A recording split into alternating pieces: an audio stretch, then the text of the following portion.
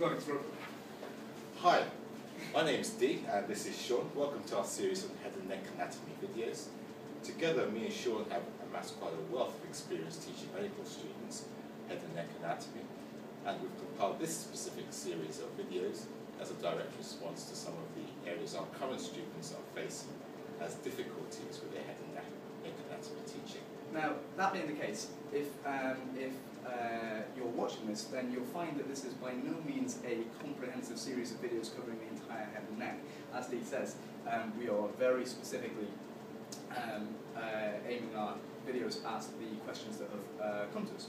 But while we were recording them, we found ourselves thinking, well, actually, to be honest, these might be of some use to some of the rest of you guys who might be watching out there. So we thought, well, let's upload them to YouTube, and if anybody is interested, then you're welcome to watch them and see what you get out of it.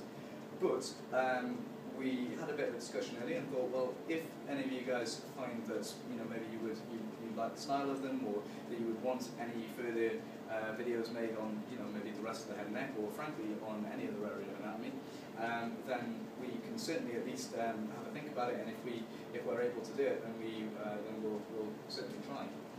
So if you want to get in touch with us, you can just email us or contact us using the contact details below this video, and we'll try to help you as best as we can or meet your individual requirements and needs. In the meantime, enjoy the rest of our videos, and all the best in your head anatomy exams.